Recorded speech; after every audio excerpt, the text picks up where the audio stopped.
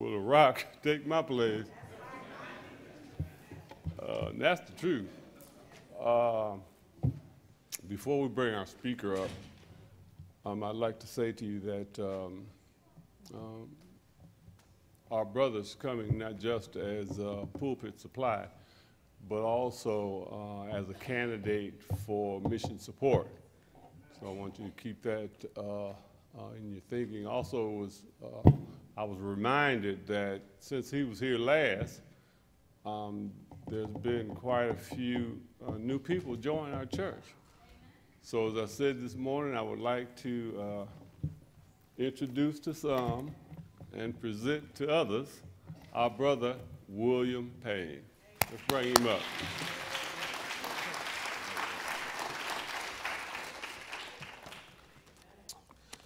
Good morning. It's good to be back at Bible Baptist Church. I want to, first of all, thank Pastor Lavender. I know he's not here today, but I don't remember, 6 years ago, well, it's been longer than that, but in 2009, he brought me here as the first pastor in training here. We lived in that house right over there, and we were here for 3 years, and he taught me many things. And sometimes when people are telling you something, older people, they're telling you things and you think, yeah, he don't know what he's talking about. But as time goes on, you realize they knew what they were talking about. Pastor Lavender knows what he's talking about, and I appreciate him. And one thing that stood out to me is that he told me, when you're involved in ministry, make sure that you love your wife and your children and don't lose them. And that is something I have carried with me throughout my time, and so I appreciate him for that. I also remember everybody who's seniors and so on in high school, they were little when we were here. My oldest daughter, if you remember, her name was Alexandria. She's 18 now. She graduated this past year in 2018, and she accepted a volleyball scholarship to the University of Albany. And so she is there, and they were actually playing at Michigan State this weekend. So it kind of worked out for me to be able to come out here and see her and get to enjoy her. It's been a great time. She's done very well athletically, and she trained in those fields right over there in that house. In that backyard, she ran and she jumped, and so we're very grateful to Bible Baptist Church for that. My son Marcus, who was young then, he's 15 now. He plays football. He's his class president, and he gives us great joy. Alexandria and Marcus were both baptized here at Bible Baptist Church, so it's always been a blessing to us. And then our youngest, Victoria, she is 12 now. She was a 3-year-old here. And so there's so many memories probably that come from here. We have in my office, at home and in my office, there's a picture of myself and Carl Crawford walking, and Marcus and Canaan. They played Pop Warner together, and it was the year that they won their Little League championship. So anybody who comes around me, they always ask me, who was that guy in the picture? And I'm like, that's Carl Crawford. Well, who's the dude in front of him? Oh, that's Canaan Crawford. And Canaan don't look like that no more. He's about 5 times the size now. So it's always, time has gone by fast. Many have asked, how's my wife doing? She's doing well. Earlier during Sunday school, I told everyone that in April of this year, our kids, they give everyone an Easter basket. My wife does. And she gave me a basket. And it had this little onesie in there. And it said, hold me close and tell me you love me. And so I looked at it, and I was like, why are you giving me this? And she said, did you read it? I read it, and I said, do you need a hug? So I gave her a hug. She said, no, look at it again. And so on Easter Sunday, I found out that we were having another little girl. She'll be due in December of this year, December 3rd. So she's not allowed to fly, and so that's why she couldn't be here today. But she sends her greetings, and we're just very grateful to be here. If you have your Bibles, turn with me to Romans chapter 10. Romans chapter 10, we'll be looking at verses 14 and 15, and we'll be talking about evangelism. Romans chapter 10, verses 14 and 15. You read them earlier. I'd like to read them again. And he reads, how then can they call on the one they have not believed in? And how can they believe in the one whom they have not heard? And how can they hear without someone preaching? And how they can preach unless they are sent? As it is written, how beautiful are the feet of those who bring good news. Let us pray. Our Father in heaven, Lord, we thank you for the opportunity we have to look into your word, Father. I pray that you'll be honored and glorified by what is said. And I pray that we will be doers of the word and not hearers only. In Jesus' name, amen. The book of Romans is the Apostle Paul writing to fellow believers who are really in the midst of some difficult times. And as you know, in the early church, there were two types of, well, there was all one group of believers, but you had the Jewish believers who believed that the Gentile believers had to live according to the Jewish law. And Paul here in this text, he's going to make it quite clear, like he says in verse 12 of Romans chapter 10, there is no difference between Jew and Gentile. And in these verses, we'll look at the context here. He's talking about evangelism. Evangelism is the spreading of the Christian gospel by public preaching or personal witness. And I believe that in this text, we will see three truths about evangelism. The first one is there are people who have not heard the gospel message.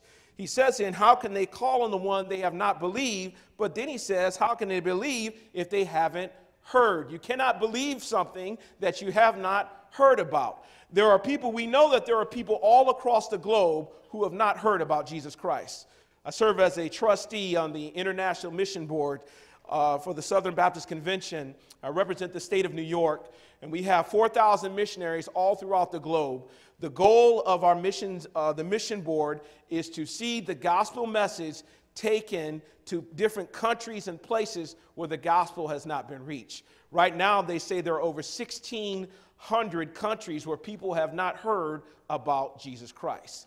But even as you think about that, as you think about here in America, we realize even though that there are Bibles all over the place and you can turn the TV on and see TV preachers, there are people who have not heard about Jesus Christ.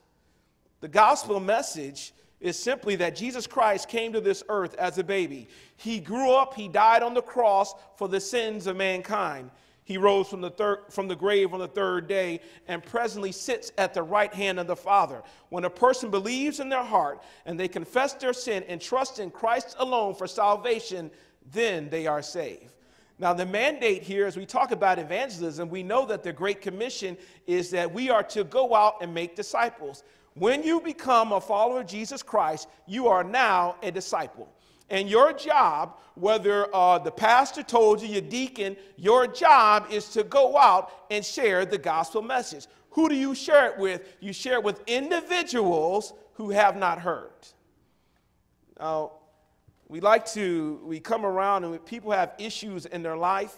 People have issues with their marriages. People have issues with their finances. People have issues with gossip and lying and all those different things. The solution to helping someone who is struggling in their marriage, first of all, is to find out, do they have a relationship with Jesus Christ? Because a husband cannot love his wife the way she's supposed to be loved unless he knows the one who invented love, God himself. A wife cannot follow her husband and love him unless she knows the one who invented love, who is the author of marriage. You say you got people who are struggling with their finances. You're never going to know how to handle your money the right way unless you know the one who gave you the money. You say, well, you know, my friend, people, this person over here, they're always lying and gossiping. They're doing all these sinful things. Those individuals, if they do not know Christ, if they have not heard the message, all they're going to do is sin. What do? Dogs bark. Cats meow. Pigs oink and roll in the mud. And they do all those things, and you still eat that bacon. You think about that. A pig eat anything, but you still love that bacon, don't you? It is good. But they do what they do. What does a sinner do? A sinner is going to do what a sinner does. So when you have these issues, when people are having these struggles in their life, the first thing you need to know is, does this individual know Christ? And then when you find that out, then you have to make sure that you tell them about the message. You know, there are so many people who you can go to a church. This is sad. You can go to a church. You can watch TV churches. You can read a book. but you may not hear the gospel message. The church is made up of believers. The church is a group of people who believe that Jesus Christ was the Son of God, that he said what he said in the book, that he rose again, and that they believe in him and trust in him for salvation alone. That's the body of believers. Any person who does not understand that, they cannot live life the proper way. Now, it doesn't mean you say, well, I got unbelieving friends who they have a whole bunch of money, they got nice cars, and they look happy. Well, let me tell you something. Looks can be deceiving. You know that individual who has a whole bunch of money? You may have a whole bunch of money, but you know what the problem is with having a whole bunch of money? You got to worry about who's going to take your money. Oh, you don't want to lose money. When you're broke, you ain't got nothing to worry about. Life is life. You know, you got that money, boy. You get that check, oh, man, you just worry. You know, it's like when you get that money and your kids, when you got kids or grandkids and they need something, and you're like, man, honey, we going to have this extra money, and you be like, look, Jimmy John needs some new shoes.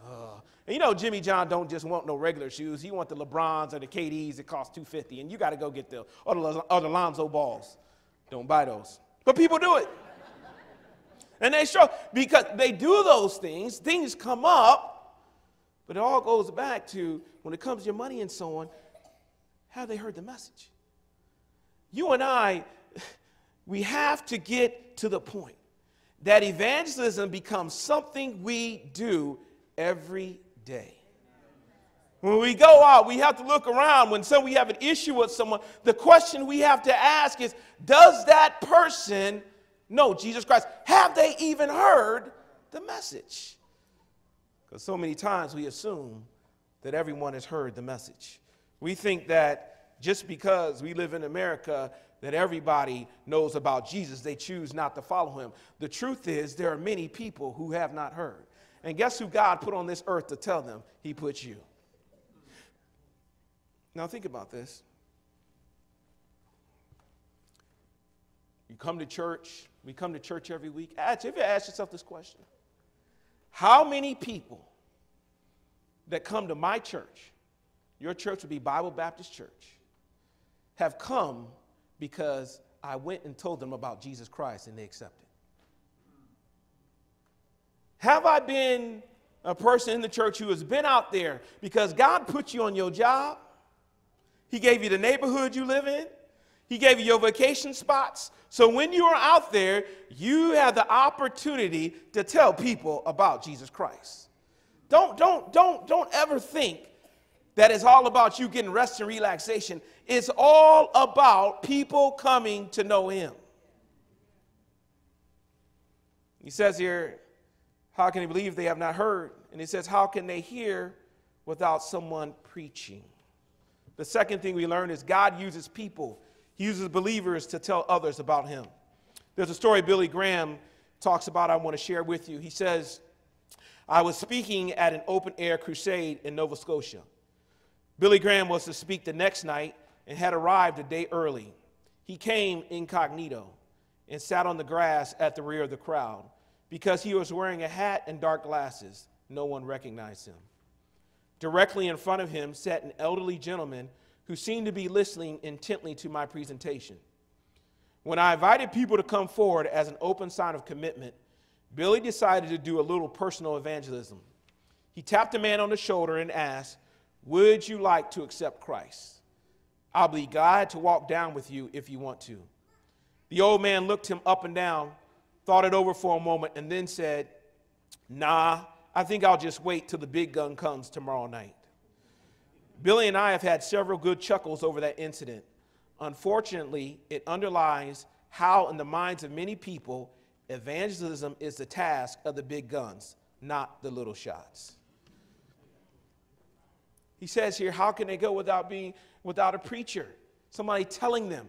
I'm here to tell you that God uses people. This thing of evangelism, see, and sometimes in the church, because the pastor comes, we think it's the job of the pastor to be the evangelist. It's the job of the deacons to be the evangelist. No, it's the job of every individual, from the 3-year-old, the 4-year-old, to be an evangelist, to tell people about Jesus Christ. They've done surveys that say, millions of surveys that say approximately 98% of Christians do not regularly introduce others to the Savior. See, Christ met unbelievers where they were. He realized what many Christians today still don't seem to understand. Cultivators must get out in the field. According to one count, the gospel records 132 contacts that Jesus had with people. 6 were in the temple, 4 in the synagogues, and 122 were out with people in the mainstream of life. All that means is that he said, how can they know without a preacher? That means, once again, that you're out there and on your job and whatever you do, when the boss is acting up and it's time to be at work at 8 o'clock, you showing up at 7:50. And they say, why are you always here at 7:50? You said, man, if it was up to me, I wouldn't be here at 7:50. I got to be here at 7:50 because I'm a Christian. I believe in Jesus Christ gave me this job, and I got to be the best employee I can be. And then you say, wow, why are you being the best employee? You ain't getting paid enough. It ain't about the money. God provides all my needs. I just want to tell you that I want to show him that I love you. And if you want to know more, let's sit down and talk. He uses people like that. He uses people who care. You think about your children and so on. Your children are a witness. And you can't tell nobody about Christ and tell them how to live their life. You know people gave you advice about kids and their kids bad? Isn't that the worst? They be like, man, this is what I would do. And you look like, man, somebody want to give you advice about a job and they ain't working 15 years by choice. They ain't sick. They just didn't want to work. But they got all the answers. It's like sometimes I still, I talk with Terrence every once in a while. And we're friends, so I can say this. But Terrence, he always wants to talk to me about, he wants to talk about football and stuff. And I'm like, you can't talk to me. Everybody knows he's a big Lions fan. Like, they don't win. You don't have the grounds to talk to me about that. Like, I really don't want to listen to anything he's saying because he don't know what winning is about. It's different. I want to talk to somebody who got some experience. It's the same thing when you share your faith and so on. People are going to look at you. They're looking, and when you want to talk about their children, you want to tell them how you, as a parent, your number one goal was that your children came to Christ, and they're watching and seeing, how do your children add up? What's their life look like? And if it adds up, and doesn't mean your children have to be perfect, but it means that there's got to be some structure, and they see that you're trying to help them become more like Christ. When I say God uses believers, I remember we had left here and we went to Syracuse. Now, you remember when we left, my son they had just won the little Pop Warner championship. And we go to Syracuse and he goes up there to play football, and I meet the coach. And everybody, they meet you, and everybody knows you're a pastor. It's like, hey, Pastor Payne. And I remember they got to their little championship game. And I've been telling people I'm a pastor, come to our church at Central Baptist, come to Central Baptist, come to Central Baptist. They get to the championship game. And Marcus was a cornerback and a running back, but there was another kid who was running the ball a lot more than Marcus. So already smoke was coming off my head. Like, give my son the ball. And then the other kid he hurt his leg and he started limping, and they were still giving him the ball. And we lost the game. It was like 7-6. So after the game, the coach comes off the field, and I was like, man, you don't know what you're doing. He said, what do you mean? I said, didn't I tell you to give my son the ball? You're terrible, you're terrible, you're terrible. He looking at me like, huh? And he's like, I'm going on and on. I was hot. He's like, at the end he said, I'm sorry, Pastor. Chuck Todd was his name. Hit me right there. I had to go back, apologize. Said to coach, look, man, I get in front of the parents and apologize. I mean, I really messed up. But what I'm trying to tell you is that when we say God uses believers, he uses you and I to preach. Our testimony has to be what it's supposed to be. Because I don't know everything that goes on in your life. I know that in my own children's life, Alexandria, they say she's had a lot of athletic success. But you know what? What I've learned being at Syracuse University and all those different things, that all of that stuff doesn't matter. The number one thing I want for my daughter is for her to have a heart for Jesus Christ and to walk with him. And so when he says here, how can they hear without someone preaching to them? And how can they preach unless they are sent? He's talking, and since he's talking to these believers, you and I, you say, well, nobody sent me. No one, God sent you because you're a disciple of Christ. He says to go out and make disciples. Now, some people say, well, how do I do that? I mean, I just can't go out. I just can't go up and talk to people. I don't know what to say. I mean, what do I say? Well, you say what a person says when they first come to Christ. What happened? I don't know, man. I don't know, man. All I knew was my life used to stink. It was like this, and now I got some joy in my life. And they say, well, what does that mean? I don't know. I just know that I believe that Jesus died for me, and I want to be a part of my life. You should get to know him. See, a true heart of compassion will let those on the way to destruction know they can escape. But the only escape is through Jesus Christ. How, if we think about it, how can you tell someone that you love them, truly love them, and you don't tell them the most important truth out there? I've been to many funerals. I've done many funerals. You know what? When everybody gets to the end, the people who come up, people come up and get their little testimonies. I've never seen anybody come up and say, Quantez Jones, man, Quantez had $5 million in the bank. Quantez had 5 nice cars. And I'm just so glad he had those nice cars. People never talk about material things. The only thing they talk about is the character of an individual. They talk about their character, and they talk about their love for the Lord if they came to know Christ. And so if you and I say that I love you, I care about you, if you care about your co-workers, if you care about your children, therefore you have a responsibility to tell them the greatest message out there, that Jesus Christ died and he wants to have a relationship with you. So many times we get caught up and we want to tell so many other lessons, but we forget to tell them about Christ. When my wife used to get on me all the time, because she would always say, you know what, you spend more time doing things with athletics instead of opening a book with your children. You have more devotions, you have Bible studies with everybody else. What about your own kids? And I'll say, well, they're my kids. They'll be okay. And then my son got to 9th grade. And I want to kill that little Negro. I want to kill him. Oh, man. And I love Alexandria. And when they got to high school, she got to 9th grade, we sat at the table. I looked at her. I said, look here, you can't live here. I said, you doing that, you ain't going to live here. And you go to your grandparents, I don't care where you go, you ain't going to live here. And I realized, because she would play her sports. When you get to college, they watch a lot of film. I would take time. I would film her stuff. And we would sit down, and I'd watch every little part of the film. And I would say, your stride is not right, and your arm is not right, and you're not swinging at the ball like this and that. And I would spend hours doing that. I got countless hours of film. And you know what? I didn't take hours to get in the book and tell her, if you say you're a follower of Christ, this is what your life needs to look like. Convicted me. Convicted me. You need to make change. Because when it's all said and done, it's about telling others, it's about, she's my daughter, I love her, I want her to walk with him. You want your children and your grandchildren to walk with Christ. Take the time and share with them.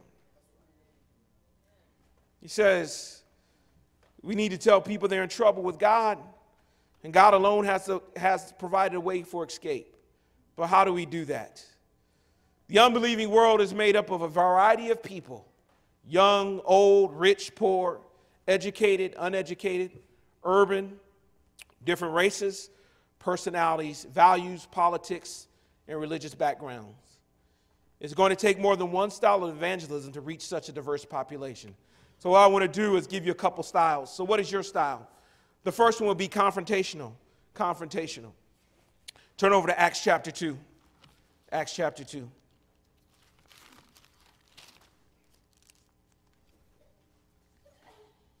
Acts chapter 2, verses 37 and 38. This is Christ has just died, and Peter is now addressing the crowd, the Jews, and he goes through basically a gospel message. And what he says in verses 37 and 38, Now when the people heard this, they were pricked in their heart and said unto Paul and to the rest of the apostles, Men and brethren, what shall we do? And look what he says in verse 38. Peter replied, Repent and be baptized, every one of you, in the name of Jesus Christ, for the remission of sins, and you shall receive the gift of the Holy Ghost. In essence, that means that you may be in a situation when you meet someone and you're like, look, your life ain't right. You staggering around, your life is terrible. You need to get right. You need to repent. You need Jesus in your life. Confrontational. Now, if you get confrontational with the wrong person, because I love you.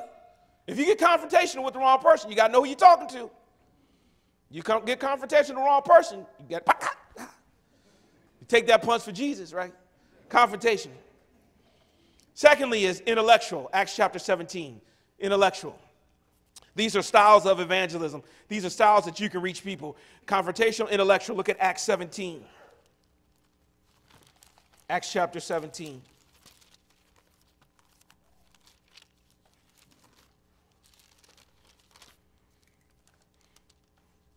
This is Paul, verse 7 in chapter 17, verse 16. Verse 16. While Paul was waiting for them in Athens, he was greatly distressed to see that the city was full of idols. It says, So he reasoned in a synagogue with the Jews and the God-fearing Greeks, as well as in the marketplace, day by day with those who happened to be there. This means that Paul got into situations where maybe other religious leaders and so on, and he would look and he would explain to them, this is what the Bible means. They were like, what does it mean that Christ died upon the cross? And he would be able to explain to them atonement and so on. He would be able to explain to them, this is what true repentance is. This is what actual faith is. This is how we know that Jesus Christ was the Son of God. Because back then, many people thought Jesus was just a nice guy who died. They didn't realize that he was the Son of God. Paul was able to explain that. The only way that you can give an intellectual argument about the Bible is you got to study it. Now, I know that I'm not going to speak for him, but I know that if you come to Pastor Lavender and you say, I want to study the Bible, I want to know everything there is to know about the Bible, either he will help you or he will get you in contact with somebody in the church who could do it for you. You know, people are like, why do I go to Sunday school? Why do I go to Wednesday night? All those things are to help you get an understanding of the Bible. Now, I don't know if you still do it anymore, but I remember when the person joined the church here. This is a little while. This is 2009.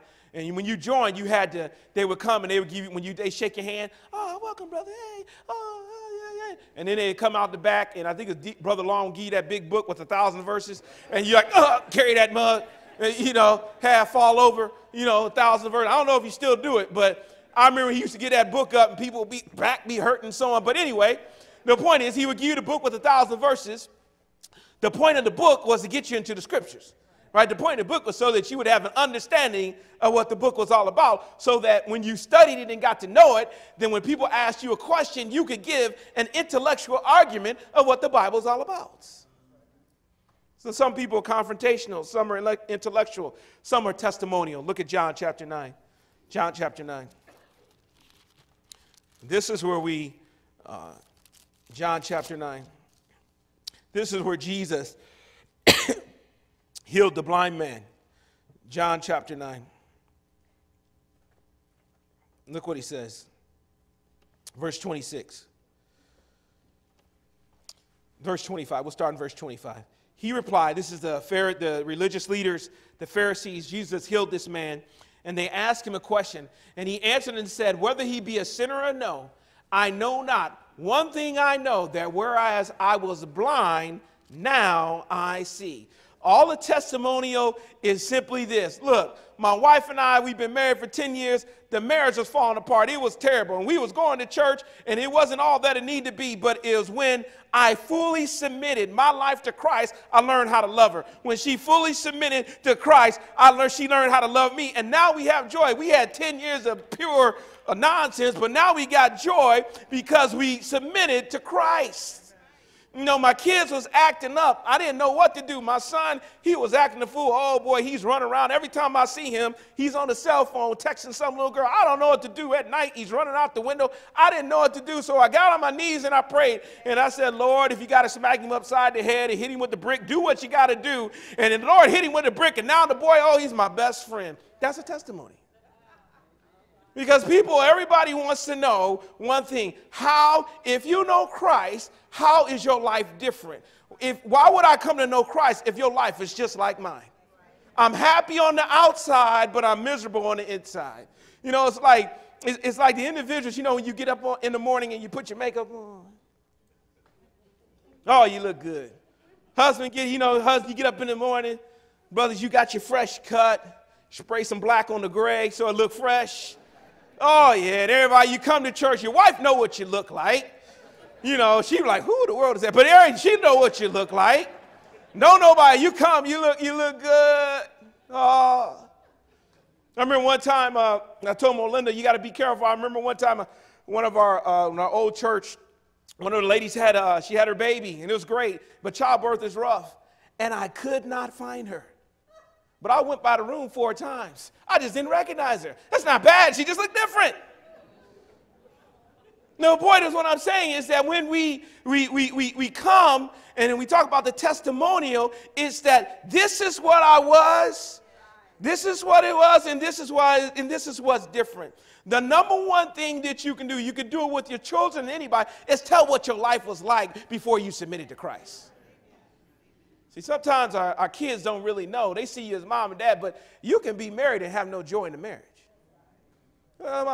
And the only way you're going to have joy, if you're in that situation, is both of you have to submit wholly to Christ. That testimony, the testimony is, I didn't know how I was going to pay my bills, but I just prayed, and I prayed, and I prayed. And guess what? I'll tell them, I went to the mailbox. I went to the mailbox and I opened up the mailbox. Check, yeah. And there was his check. I don't know where the check came from, but there was a check. And I just want to thank God because all I could do is pray. That's a testimony. And when you get that testimony, they're going to say, well, how could you trust like that? And all you can say is, look, man, I'm a follower of Christ. And he promised to meet my needs. And I'm not telling you you're going to get rich, but I tell you this, when you become a child of God, when you follow him, he will meet your needs. Testimonial. Next one in Mark chapter 5, relational. Mark chapter 5. We have confrontational, we have intellectual, we have testimonial, and we have relational. Mark chapter 5.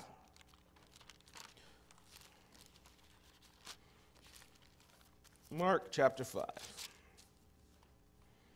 This is the story of the demon-possessed man. And look what he says, Mark chapter 5, verse 18, starting verses 18 and 19. Jesus heals this demon-possessed man. And it says, as Jesus was getting into the boat, the man who had been demon-possessed begged to go with him. Jesus did not let him. But said, go home to your family and tell them how much the Lord has done for you and how he has had mercy on you. So the man went and began to tell in the Decapolis how much Jesus had done, and all the people were amazed. Relational. And all that means is the relations you have on your job, the relations you have with your family members, the relations you have with your children, the relations you have with others who attend this church, those who visit the church, that your job is to just tell them.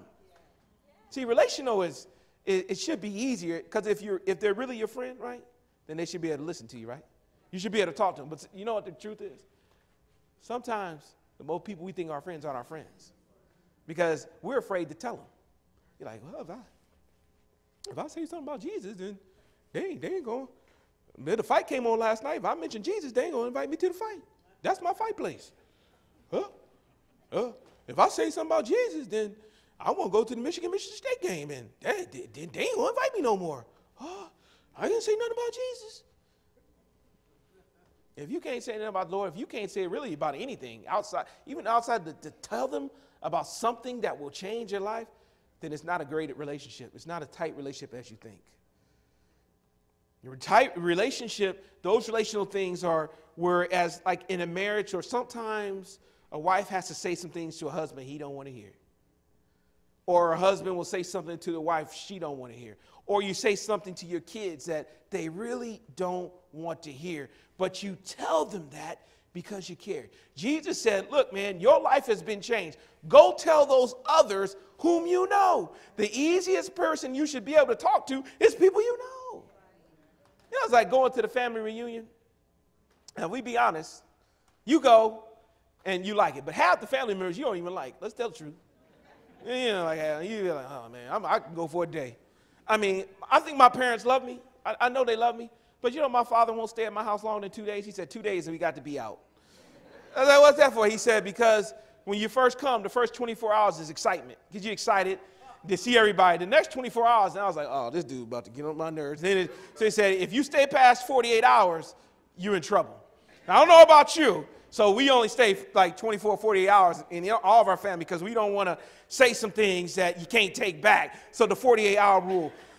But those things where you have those family members and it's those relational, those reunions are an opportunity to stand up and tell your family simply that I love you. All you got to say is I love you. And then you follow up as I love you and God loves you. And I want you to know that I hope all of you have a relationship with Jesus Christ. All you have to believe is trust him. If you need to know more, come and talk with me. That's a simple relational thing that you do. The next one would be invitational, John 4. Look at John 4.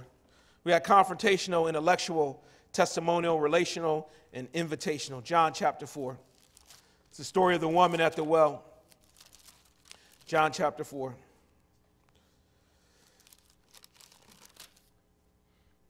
Look at last few verses here. He says here in verse 38, starting in verse 38. He says, I sent you to reap what you have not worked for. Others have come, done the hard work, and you have reaped the benefits of their labor. Many of the Samaritans from that town believed in him because of the woman's testimony. He told me everything I ever did. So when the Samaritans came to him, they urged him to stay with them, and he stayed 2 days. And because of his words, many more became believers. Jesus saw the woman at the well. He engaged her. He invited her to drink from living water and so on. These are invitational, is where you have the opportunity to, in a sense, talk to someone. You may not be the one. You may not be able to give the whole gospel message, but you say, I know a place where you can get it. I know, you know, our church is having an Evangelism Sunday, we're having Mission Sunday or an outreach day. Why don't you come to there? Because they got a message for you. The next one is serving. Serving, Acts chapter 9. Look at Acts chapter 9. The story of Dorcas. Acts chapter 9, verse 36. Acts 9:36. In Joppa, there was a disciple named Tabitha, which then translated is Dorcas, who was always doing good and helping the poor. Dorcas impacted her city by doing deeds of kindness. And I want to say here, don't ever think you're not, quote unquote, the greatest Christian because you're not a person like Peter or Paul, or you, quote unquote, I'm not a pastor, I'm not a deacon. I can't get up there and I don't like to get in front of people and just tell people about Jesus. But you know what? If that's not your way, you can do it by serving others. It's no different than if you, if there's a fire and they lose their home and you go to the store and buy them a whole bunch of possessions for their new home, or if you see somebody who's in need and they need a vehicle and you got 5 in the driveway and you go to them and say, here, brother, sister, I know you're in need, here's a vehicle. The first thing they're going to say, they're going to be shocked, first of all. They're going to say, does it run? You're like, yeah, it run. What year is it? What year is it? Is it 1992? No. God has put on my heart, I know you need a vehicle. I'm going to give you my 2015. Now, I'm going to tell you what's going to happen when you get that 2015. Well, first of all, you better make sure your husband and wife, if you marry, you're in agreement, because that could be rough. But if you're in agreement and you get that 2015, guess what? They're going to fall back. They'll be like, what? And when you say that I give it to you because God has blessed me and given me things, I want to help you, I know your family, you have the opportunity to serve them. And whatever you say, whether you mumble, whether you can't speak correctly, they are going to listen to your words because you serve them. That's why churches nowadays, and I know that you guys do, they serve in the community. That's what service is all about. That's why it's important to help out, give food to the poor, help the homeless, all those different things, serving so that you have the ability to tell people about Christ. You know, I'm at Syracuse University as a campus director for Fellowship of Christian Athletes. And so a lot of people, they want to come up, they say, Payne, can you get me tickets to the game? Can I go to the football game? And how comes coach don't talk to me about this and that? I want to talk to coach, and when I say, hi, coach, just ignore me.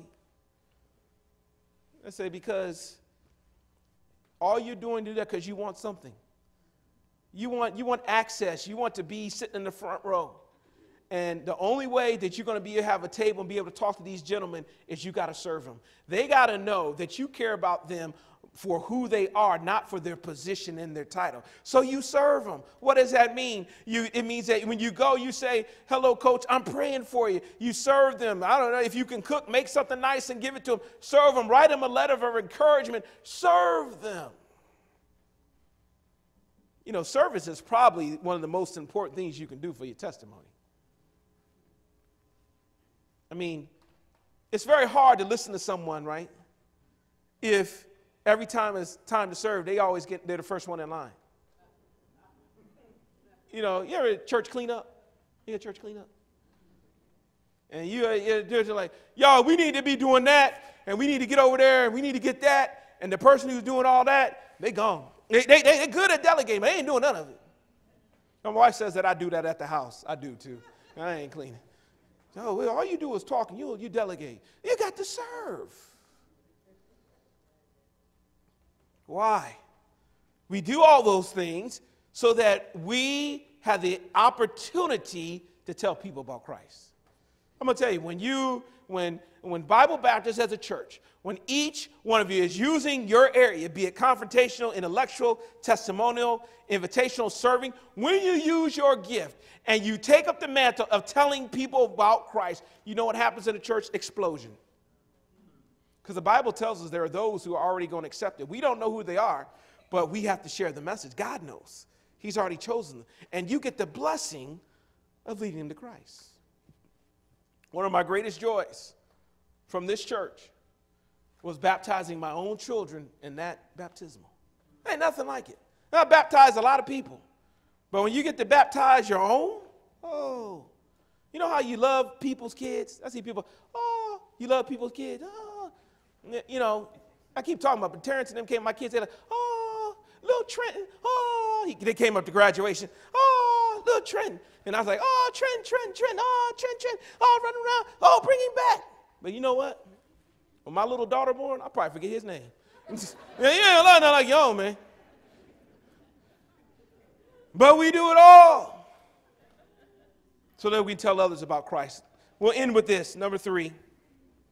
It is your responsibility to learn how to share your faith. So how can they hear about preaching? How can they, unless someone is sent? Your goal when sharing the gospel should not be a presentation, but conversation. And to have a conversation about the gospel, you need to know what the message is from the top to the bottom, beginning to end. Now, I say it's your responsibility. You got a church, you got pastors, you got leaders. They're going to help you learn how to share your faith, right?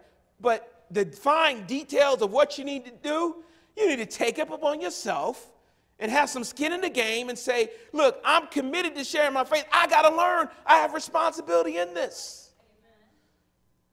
One day a lady criticized D.L. Moody for his methods of evangelism in attempting to win people to the Lord. Moody's reply was, I agree with you. I don't like the way I do it either. Tell me how you do it. The lady replied, I don't do it. Moody replied, then I like my way of doing it better than your way of not doing it at all. Listen, You have a responsibility to figure out a way, how am I going to tell others about Christ? How am I going to tell my children? How am I going to tell my grandchildren? How am I going to tell my aunt, my uncle? How am I going to tell my grandparents? How am I going to tell people on my job? It's your responsibility to do that. And the great thing about it is the Bible says you pray, ask God to give you direction and strength, and he will show you what you need to say. But don't get up there selling. When I was in school, you used to go through a program. They had training programs. How to share your faith. And so you would go door to door and say, how you doing? Hey, my name is William. Can I ask you a question? And they say, yeah.